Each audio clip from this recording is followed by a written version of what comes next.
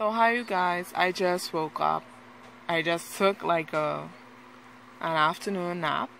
So if my voice sounds a bit masculine, that's how I sound like when I just woke up. And you just notice that my eyebrows are off. Like all the eyeliner was all over my face. And I was like, ugh.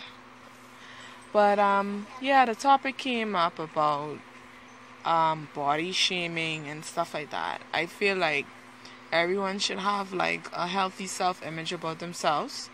You know, I know everybody has things about themselves that they would want to change or improve. That's only natural.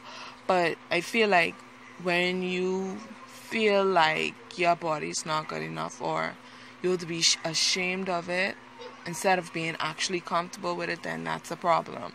Like, for instance, I have a very good self-esteem when it comes to my body. I know I don't have the most perfect body. I know that there's things that I can change and enhance, but I don't let that get me down.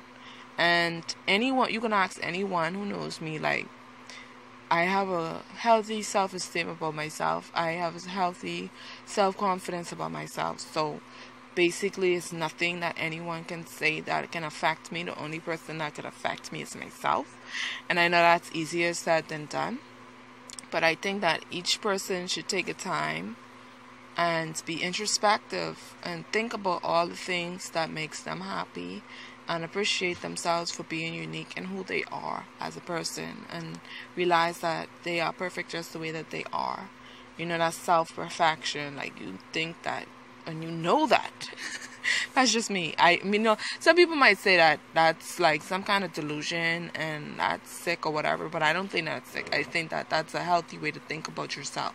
So the next time you feel shame about yourself, I think that you should think again and think that you are perfect just the way that you are, and only enhance your body for the best. And that's just my personal opinion. So you are perfect just the way you are, my guys and girls and everyone.